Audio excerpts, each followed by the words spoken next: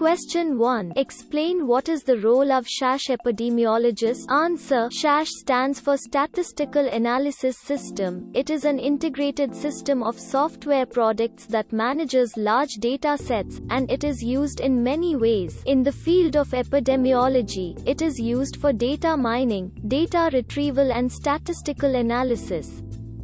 Question 2. Explain what are the regular duties that epidemiologists have to do. Answer. Regular duties of an epidemiologist includes participating in research seminars, interpreting results and analyzing data related to the disease, preparing technical reports, scientific articles and writing activities related to the research, interacting with media and give information about the epidemic disease to the public, organizing lectures on disease for various organizations, use appropriate statistical methods to evaluate and interpret data, consulting healthcare professionals, community organization and other public health institution and informing them about specific disease or conditions. Question 3. When any disease is referred as epidemic. Answer. Any disease can be declared epidemic when large number of susceptible people are exposed to the infectious agents. Question 4. Explain what an explosive epidemic is and the person-to-person spread. Answer. Explosive epidemic. It is characterized by the occurrence of many cases in relatively short period. The infection usually occurs when food or water becomes contaminated by the bacteria or virus, although other vehicles are also responsible for the infection person to person. It takes a longer period to infect compared to explosive epidemic. An infective agent will take different routes to infect the person, like respiratory or gastrointestinal.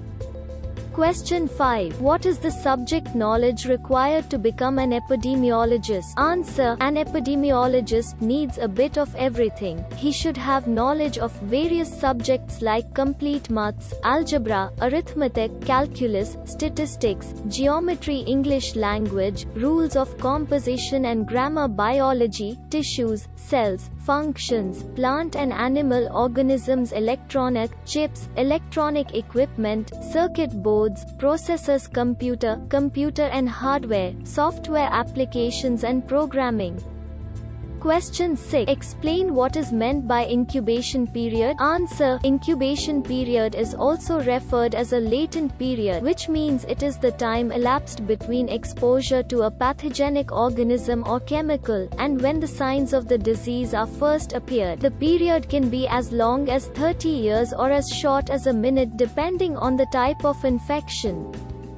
Question 7. Explain what is reservoir. Answer. Reservoir is used to refer the habitat of an infectious agent where it thrives, grows and multiplies. The reservoirs can be human reservoir, animal reservoir and environmental reservoirs. Question 8. Explain what is morbidity rate. Answer. Morbidity rate is referred to the number of existing or new cases of a particular disease or conditions per 1,000 people. Question 9. Explain what are the core processes used in the field of epidemiology. Answer. Surveillance, screening, outbreak investigation, assessing causation.